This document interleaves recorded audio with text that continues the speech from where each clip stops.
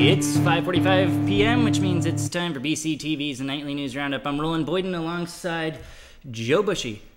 The show is 5:45 live. Joe, customarily you tell folks what's up on deck, but today I don't have a script for you, so I know that Mike Mwrocki was here with Jeanette White in our downtown studios as part of a brand new program.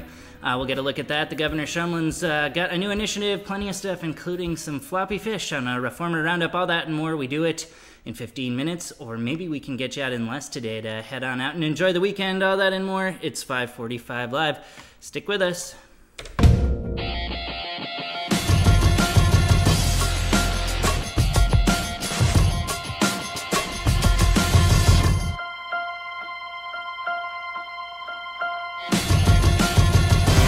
It's 5:45 p.m., which means it's time for BC TV's Nightly News.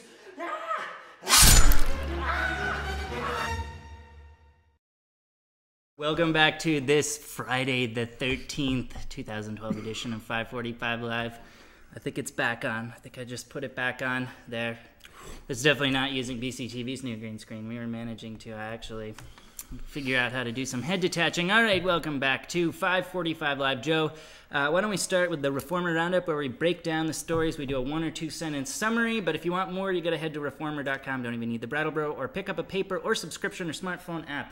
That's the speech on that one. Gives me time to load up the Reformer memory for you, Joe, where it flashes over your head there.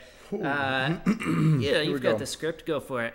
All right, the salmon. The federal government is putting an end to the nearly half-century program that aimed to restore Atlantic salmon in the Connecticut River Basin. Officials say that the program, which has stocked about 100 million salmon in tributaries across western New England, is not working well enough to justify the continued cost. Next up, skate park bids. Brattleboro has opened 5 bids from national firms that wish to design the 10,000 square foot skate park that is planned to be built in the Kroll Park, located on the corner of Western Avenue and Union Street. The bids range from $8,900 to $38,575, and a committee will meet on July 19th to take a closer look at the designs. Then, the Duck Derby. The annual Duck Derby will be coming soon to flood the Living Memorial Park swimming pool with rubber duckies, as the Brattleboro Boys and Girls Club and the Brattleboro Recreation and Parks Department aim to raise funds. That's the Reformer Roundup there. Let's get out of this. Wait a minute, we got a little bit here with Governor Shumlin, too. Governor Shumlin announces a jobs initiative to create brighter jobs future for the Green Mountain State, which is something we all look forward to, for sure. Yeah, let's take a look at that clip here. We've made a lot of progress on the jobs front since I became governor. And as you know, we've been focusing on it like a laser. But here's the good news.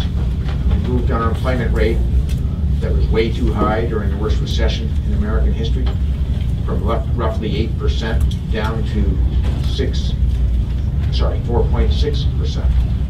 Governor Shumlin, that's courtesy of his YouTube channel. We get plenty of stuff fed to us through that. We do. But listeners out there, if you want the complete pieces of that, more than just 30 seconds, you can subscribe as well. It's VT Governor. That's on YouTube. Bernie Sanders, Senator Sanders, as we often get him fed in there as well. Next, I promised a little Mike Mwrocki. He's extending his Montpelier Connection, which is the webcast that he does from the State House during the legislative session to keep folks in Windham County updated. He's extending that into an off-season edition where he'll bring in legislators to talk about things that have got in the pipeline for this coming session. He had Senate hopeful Jeanette White in here at the last session, which kicked off this week. We're going to be showing that all next week on BC TV Channel 10, and he'll continue to do those programs all in our brand new HD studio, which means they'll go up online in HD as well. That's enough chit-chat for me. Let's take a look at the clip. Your ideas can become laws. And several years ago, it started with a 6th grade class who wanted to do something to help with global warming, so they started a bill that would prevent school buses from idling while they're at schools, and it became law. And what I tell school children and anybody is, if you have an idea, be in touch with us. Mike Mwrocki on this 5:45 Live edition. We're going to wrap up and get you out of here early for the weekend, which I'm most excited for when we have a high-powered brief show. Thanks to everybody that makes 5:45 Live tick the way it does, including Frederick Noyes, who is not the one in the cloak chopping my head off, but still had a large role in today's show. Wave goodbye, Joe. We're out of here. Come on out to the Little League field tomorrow, 4 o'clock. Watch Brattleboro Little League All-Stars. Win another one. Night, everybody.